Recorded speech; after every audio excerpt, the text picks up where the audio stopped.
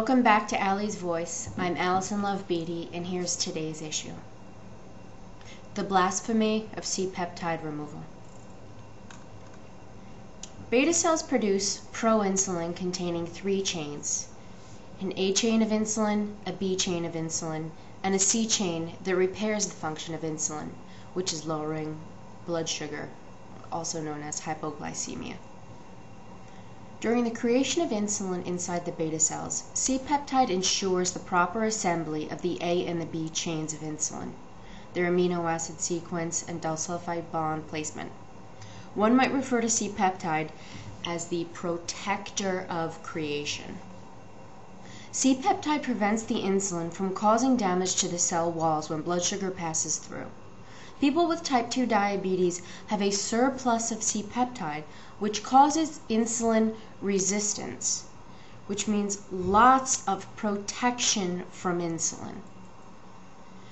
By the 1970s, Novo had come up with a purification method for highly purified animal insulins that extracted almost 100% of the C-peptide from the animal pancreas when they ground down the cells of the pancreas to produce the more natural insulins that diabetics that had been injecting animal insulins for decades before. I'll get back to that on tomorrow's issue.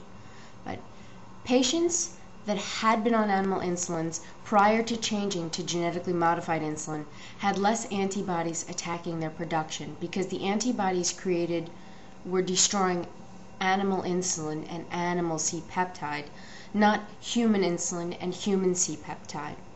This amelioration of antibodies gave the person with type 1 diabetes a fighting chance to produce their own C-peptide.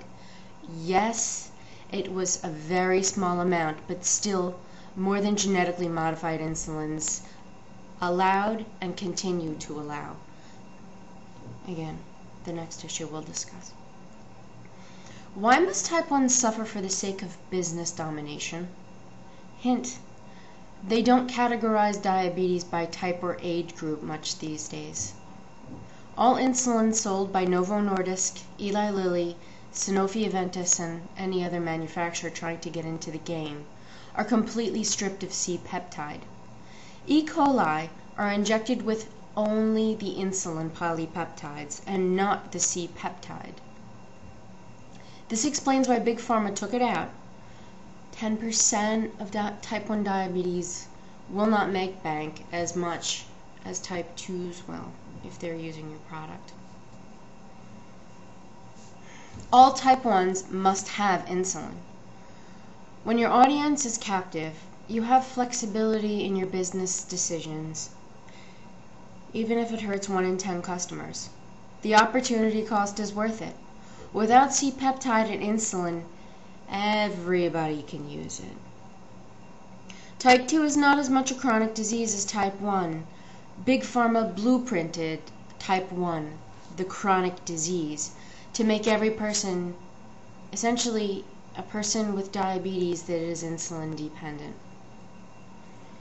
Halle Berry, another topic we'll address at a future time. Please stop hating on her. I mean, bless her for having this baby. And a chronic disease is the perfect business model. Isn't it fascinating?